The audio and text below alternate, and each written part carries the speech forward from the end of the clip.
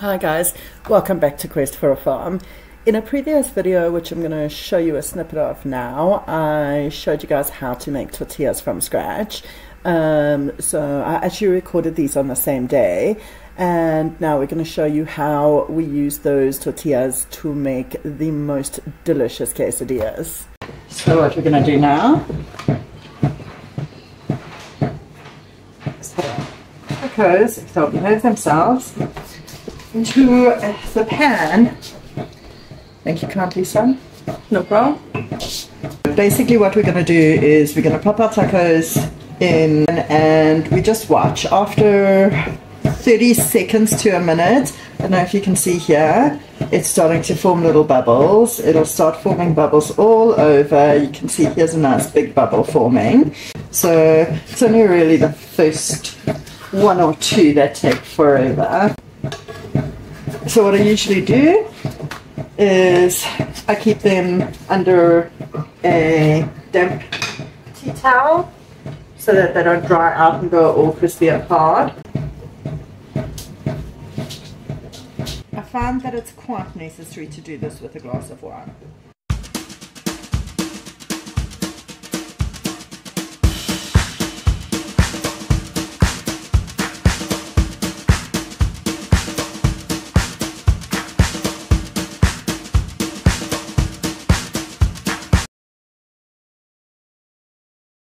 Let's get some onions and garlic into the pan.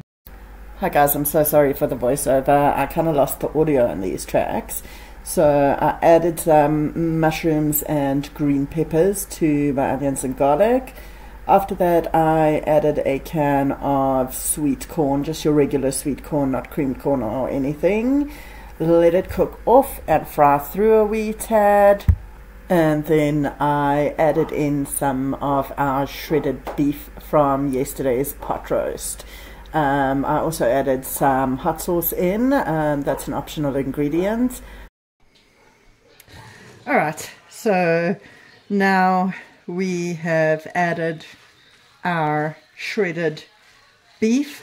Give it a stir, and without further ado, we will start assembling our quesadillas. I'm going to turn the camera off for 2 seconds while I scream at my boys to get ready. Okay, it's about to start getting louder in the kitchen. So we're going to put one of our quesadillas in our pan. Liberally sprinkle it with cheese. And then pretty much we're going to wait until it starts warming up.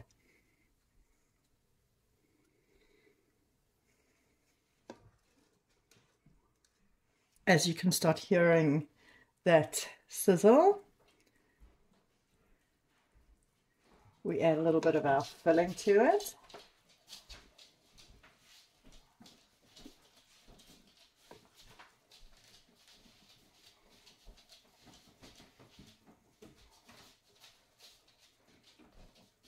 Ooga booga. Huh? And then a little more cheese on top. If you guys are not that keen on cheese, that's absolutely fine. My family absolutely loves it. And then another tortilla to top the sandwich. I always give it a little bit of a press down. No, don't burn yourself. Okay, so the bottom is starting to warm up. Got to be really quick on your flip, and if you're quick enough, the cheese will stick your sandwich together. Does somebody have a plate for me? Alright, so just give it enough time on the other side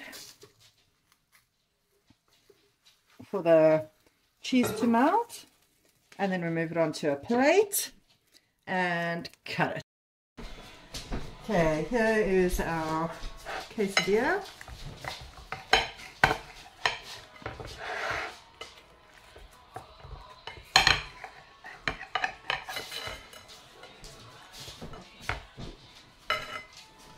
Can you see that? All delicious and cheesy and ready to be served. Batter up. Yummy! yummy!